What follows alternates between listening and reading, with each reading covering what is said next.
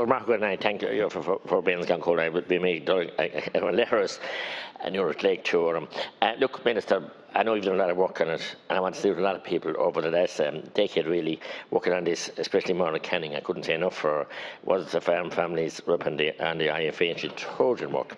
And there's obviously huge difficulties here with this because the last 2 years it's been promised for every session, and we're told to come in the next session and the next session and before Christmas and before summer.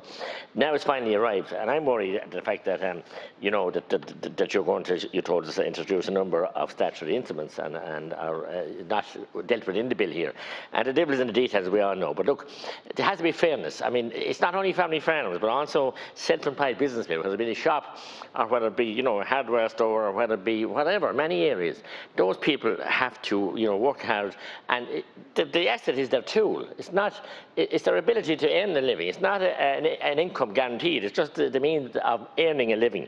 And I honestly believe that the kids some time ago put a car sticker on my wife's car and said, it'd be nice to your kids, they pick your nursing home. They choose your nursing home, and it's a very strange one, but this is making it very complicated. God forbid if a man or a woman, and they're both bread earners, and both very pivotal in those businesses I'm talking about, the family farm or the family business. And if the assets are going to be stripped away like this and deny them the right, they have no assets to make the money, and then the complications of the second partner and the complications of the young adult children, are they going to wait around for 6 years? So there's a lot of issues to be teased out.